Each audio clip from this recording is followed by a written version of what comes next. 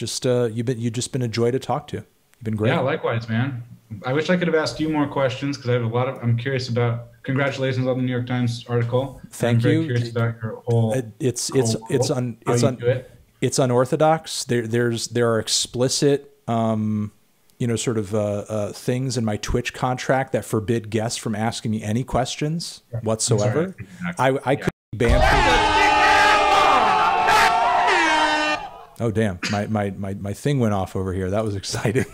Was that Bezos? Is that Bezos That was my stream deck just getting hot and heavy at the prospect of me breaking the rules. That was Twitch coming in and saying, "You better not break the rules." Okay. But I will allow you to break the rules this one time. I think because it's Robin Pecknold, they'll let it slide. If you wanted to throw a question at me, you're allowed to. Okay. I would love to ask you some questions. Oh boy. How? Okay. None Hoobastank related, please. No Hoobastank questions. So okay, first question. If you said light at 8, how come the 8 on the screen looked like a 7? I said strong 7 to a light 8. I said both. So, I said both. It's a sliding scale. On some days it's one, on some days it's the other. There's maneuverability there because there might be a bit of a factor where I feel this one way on the record, but maybe toward the end of the year, it might end up on my year-end list in about sort of like the same section that a lot of maybe other records of that same rating have ended up. It happens. Got it. That was a joke question. I am curious though, how much time? No, it's good to prod about that. How do you segment your day in terms of like time spent listening to music and then time spent writing about it or recording the videos? Yeah, I try to get like 4 to 6 listens of every album that I'm talking about. And now that I've been doing my thing on Twitch, there's an even weirder, more interesting factor thrown into the mix because a lot of the records I'm reviewing, I will listen to them on sort of New Music Friday, so people actually see my first reaction. Though the Fleet Foxes record, I couldn't help myself. As soon as that was out, I'm like, I'm listening to that shit. I'm not waiting until Friday. Yeah. But yeah, like a lot of people sort of see my first reactions to things, and it's starting. I'm feeling it out, but I'm kind of waiting for the eventuality that there'll be a broadcast where the first time I listen to something, I think it's shit. Or the first time I listen to something and people are watching, I think it's amazing. And then I'll have to like dial it back a little bit. And all of a sudden, there'll be the inevitable reaction of like, hey, you said it was the greatest thing in the world. So, I try to watch my tongue a little bit, now that that's sort of the thing where I'm bringing people in on my listening experience the first time around. But, my day every day is like a mosh pit. In terms of like the time I get to shoot a video at a certain time or say a certain thing or record a certain thing or, especially on the Fantano channel where what I'm talking about day to day will depend entirely on like what news has just come out that day, or some random bit of industry something, or if like, I don't know, Kanye had an epileptic fit on Twitter or whatever. Or an apoplectic fit is probably the word I was looking for. But my day every day is a mosh pit, but I do try to make sure that I'm getting those listens in, whether they are in the morning, whether they are over my lunch hour, or whether they're like peak night listening hours. For me is like 8 to midnight or some shit. And no matter how many listens that takes, I'm searching for what it is, whether or not I'm getting enjoyment out of it and what exactly about it I am enjoying or not enjoying. And also just trying to find some basic information because to let the listeners in on from what I'm observing, because I'm just trying to let people get a bit of a heads up, because I feel like the music review game these days is all curation and recommendation, because obviously like people are streaming shit for free left and right. But really the decision that's being made by the listener and by the critic as well is to say this is and this is not worth your time. Like, let me just drive you to this, since I could drive you to anything. I'm not telling you what is worth your $15 if you pull it out of your pocket. I'm telling you what's worth your 45 minutes. So, just trying to, between those listening sessions, get my writing in. The shooting process usually takes 45 minutes to an hour depending on how much I have to say.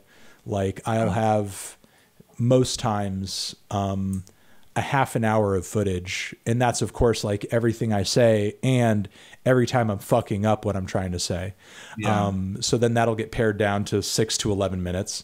You know, though sometimes, you know, we'll do a bit of a troll review, or we'll meme it, we'll joke around and do some silly bullshit like that.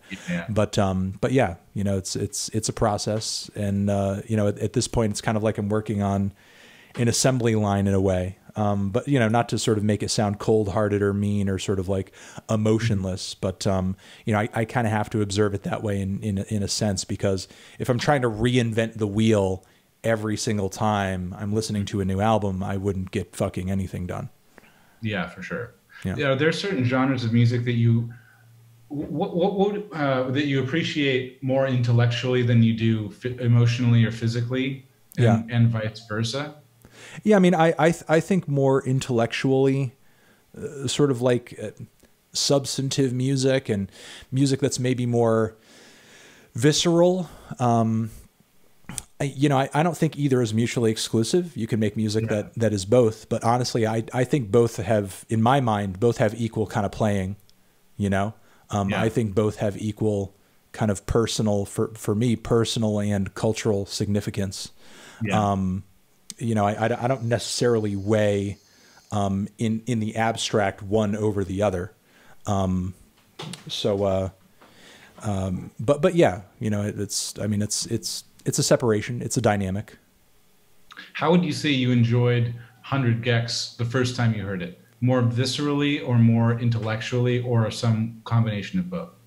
I would say in the case of that record, it's some combination of both. You know, because yeah, it's a very visceral listen, but simultaneously, like the clash of sounds and influences on that album is kind of mind blowing and ridiculous. For sure. And as visceral as it is, like there are a lot of subversive elements to the music, and even humorous elements to the music too. You know, consciously humorous elements. And I see sort of I personally I see injecting humor into music as kind of a very intellectual pursuit. It's not usually done well. At least sort of in an artistic sense. I mean, most music that tries to do that, we just sort of view as comedy music and we shut it down and throw it out, which, I mean, that's kind of another conversation. People deriding music that's upbeat and joyous or happy, and people deriding music that might be a little funny, you know, or might be trying to make a satirical observation or something. But, you know, there's that. There's records that for me, in a way, are purely heady. I would say like maybe maybe the past couple of Mount Erie records are kind of like that. Very heady, very emotional. On the flip side, you could say like Waka Flocka Flames Flockavelli is just like pure visceral, like, you know, or even like an Idols album, you know, though their music is like very politically charged, you know, or, and there's something certainly to chew over in terms of what they're saying. Like it's really kind of the energy at the end of the day, or even like let's say like a really good Battles album or something, because obviously, you know, it's instrumental music. So there's not a whole lot like lyrically or conceptually to chew over. And at the end of the day, it's really about like the grooves and the bright sensations of the guitars and the synths that, you know, kind of be the synapses that's firing off in your head. So, you know, I think there's a lot of way to go. There's a lot of ways to go emotional. There's a lot of ways to go cerebral. There's a lot of ways to go just physical and cathartic. And there's a lot of ways to combine the two too. You know, I mean, for example, I think you did that on the new record. You know, I think that there are some very visceral, very rockin' and groovin' moments on the LP. And there's also lyrically and emotionally a lot to chew over as well. Yeah. Sweet. Thank you. What was my other question? Do you feel like, because you're reviewing every genre of music, basically. I would say it's pretty limited to whatever I would kind of categorize as popular music. Popular music, yeah. Because I'm not reviewing a lot of classical stuff, and you know, I'm not like every year there's like, I'm sure there's some music concrete records I'm not covering. You know what I mean? There's a lot of stuff that I know I'm out of my depth with, or I'm just personally not seeing excitement with it, even though I may be familiar with it and sort of like have an operational knowledge of what it is.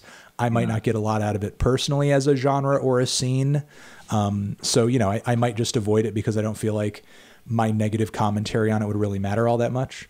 But I try to cover what bases I can and what makes sense in terms of pop music, rock music, hip hop, metal, singer-songwriters, folk, various strains of electronic music, various strains of experimental music, some jazz here and there. I try to mix it up. Okay, one other question. How much would you say your tastes align with the average user of 4chan/Moo? Yeah. I would say at one point probably quite a bit. I'm not sure now. I would say like in the early 2010s, in the late 2000s, probably a lot, because that was sort of like a prime time where I was posted about on that board quite a bit, like around the point of like Radiohead's King of Limbs coming out, and like, several years after, I was like being posted on that board, like insane levels. And if I ever score an album like a super high score or something like that, like sometimes it becomes a discussion on the board or whatever. But lately I'm not like completely aware of what, a lot of people over there are listening to, but I imagine it has to be on some level probably true, but the thing is, like, you also have to understand, like, during that time where they were talking about me the most, like a lot of the internet's kind of musical discussion was going on there. Like nowadays, much of that is offloaded onto social media. Much of that is offloaded onto Reddit. Much of that is off in, hundreds of various subreddits. A lot of that is offloaded onto other sections of the internet where people just wanted something more specific, wanted something more manageable, wanted something more community oriented, or wanted something less toxic to exist in, as far as like a music community, you know what I mean? Sure. So, I mean, I think there was a point in time where, that board and kind of the music taste of that board was significant. My taste was reflective of it. But I think it's just kind of like, it's become a drop in the bucket at this point, and that's by no fault or sort of like any kind of disrespect or shade I'm trying to throw or anything like that. It's just the internet landscape has changed. There are multiple places to sort of have robust musical conversations or sort of find obscure stuff or really good recommendations of something. And again, sort of like strike up a bit more of a community as opposed to, at least when, that span of time that I was talking about where I was being referenced, the most, like you're talking about there being a culture on the board, which might still be the case today, where it's, by the community, like disincentivized to identify yourself or name yourself or sort of like have a username, as it were. It's like everybody's got to be anonymous or whatever. And that way there's like no real chance of creating any kind of familiarity, where when you look at social media now, people like having their mutuals. Oh, I like going on Twitter and seeing my friends who I talk about with hip hop all the time. It's like people do, music and community. And not that there isn't any community on that board. There certainly is to an extent. And there are lots of people who meet off that board to kind of create their own little, MU communities. But people looking directly for that, because music and community is so directly linked. There are just other places to do it, and they just do it other places. And Discord too, like the Fleet Foxes Discord, which we've talked about extensively. Superior to 4chan/MU in every way. And superior, I'm sure, to the FJM Discord too. I'm waiting on that invite. You're waiting on that, and there's just no meme juice coming out of there. There's no meme juice there. I'm sure there's plenty of memes. There probably is. Don't speak ill of the FJM Discord. I'm sure it's wonderful. But yeah, with the Moo thing, it was like, I feel like I didn't really understand what it was. And then it was like this whole category of like, like just stuff that you would think about, like Captain Beefheart, or these kind of, just albums that I knew about from my record head friends when I was a teenager. And I thought of them as just like these weird pinnacles of a certain aesthetic. I feel like that is, I started seeing all that stuff on 4chan, and then it just gave that whole music a different flavor. I don't know enough about the chans to, I just, certain implicate just Chan wide implications that, Yeah, I think I get what you're getting at. Like, back in the day when you'd see those pictorials of all the album covers, and it's like Pet Sounds, In the Court of the Crimson King, Captain Beefheart, and it's just like all those ones. It's a lot of it. It's almost like Rolling Stone core, but a little bit edgier. You know, exactly, like back in the day, I heard a lot of those records, but honestly, during that time when I was most familiar with the board, I was going through a Tom Waits phase. I was going through a Bob Dylan phase, and there's little to no Bob Dylan in MU core. Tom Waits phase, Bob Dylan phase, jazz phase, hardcore punk phase. I've never been a huge Trout Mask replica freak. I mean, I love the oddity of the record. And, I actually love, some of Don's other records. I like, he's a great painter, and I like a lot of those records. Yeah. I like, Doc at the Radar Station quite a bit. I think there are a lot of great tracks on Lick My Decals Off. Safe as Milk is really cool too. And look, I mean, I went one time to the Third Man Records, factory, and, they were just putting out the gigantic Trout Mask, replica reissue that they did with the splattered vinyl and the tote bag and all the crazy cool extras. And they were like, "Hey, do you want this?" And I'll take that. I'll take that. Yeah. It's like, even though it's not one of my favorite albums of all time, it's, still a piece of music history, and I appreciate it. But also in that same pictorial, you see Radiohead.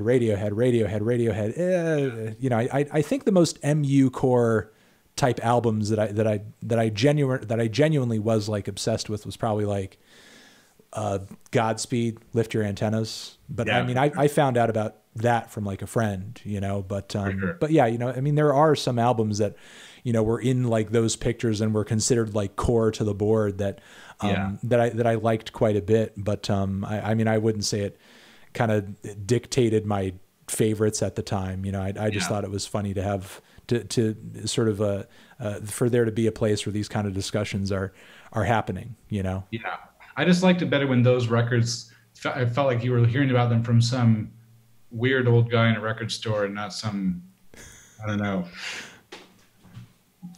Pepe terrorist or something. It's honestly, those general conversations never really like struck up a lot of interest with me. Like a lot of the time, whenever there was, the most exciting moments on that board for me, when it was like share thread, it's like 1,000 Mediafire links and the whole thread is about a certain genre. Share thread, jazz. Share thread, Scandinavian black metal, every Scandinavian black metal classic, download all of it. Cool. That sort of shit. That and sort of like ridiculous photoshops or edits of like album covers or that sort of shit. And oh my God, the obsession on that board with Animal Collective at the time, you couldn't escape it. You couldn't fucking escape it. That's and crazy. I like Animal Collective. I do.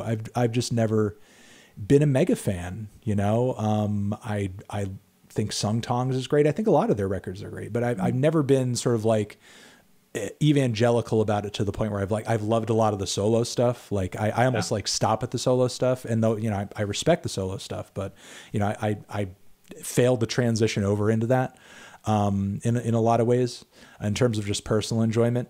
But yeah, there's a lot of interesting sort of specific discussions on that board going on at the time. And, but the general ones, I think, we're a little lowest common denominator in a way, but again, if you want those specific conversations now, there are plenty of other places to have them.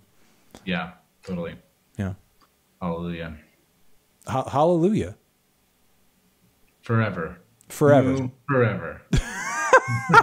Don't say that. You're going to get canceled. You're going to get canceled now. You're going to get canceled now. Please. I'm going to get doxxed just please, for bringing. Please, you're going to get doxxed, canceled, and please, I need you around. Okay, I need you putting out more music. Protect me, please. Every chat, protect Robin, please. Please protect Robin. No, bad boys. Okay, well, that is every question I had, and Okay. thank you for answering them. Thank you for throwing them at me. We might even make a separate video of this section where it's like Robin asks Anthony questions. Let's I'm down. I can come up with more. We can make a series out of it. We'll talk about that. We'll talk about that. Okay, We'll do a more robust co-interview when the next record comes out. We'll do that. Perfect. Okay, sounds great. Cool. All right. You have a good one, man. Hey, you too. Thank you so much, dude. Thank you.